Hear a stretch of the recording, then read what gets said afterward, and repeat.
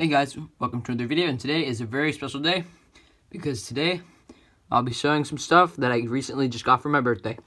So, let's get started. Alright guys, so first we're going to start off with this very cool novelty piece. It is a 1943, wait, where'd it go? It's really weird. But it's a 1943 genuine steel wartime sign. Oh, I see it, it flew out. It's right here now. Weird. So what it is, it's a genuine steel 1943 wheat penny.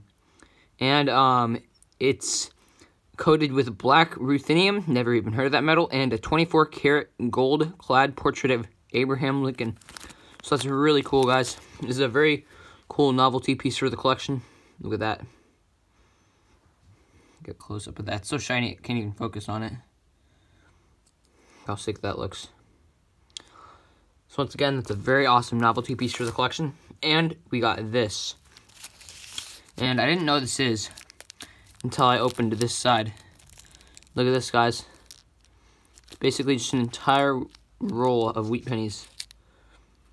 Crazy. So, I'm super excited to go through these. There's like about 80 of them, so I can't do this all in one video. But there will be a follow-up video where I go through these, so I hope you guys enjoyed this video, and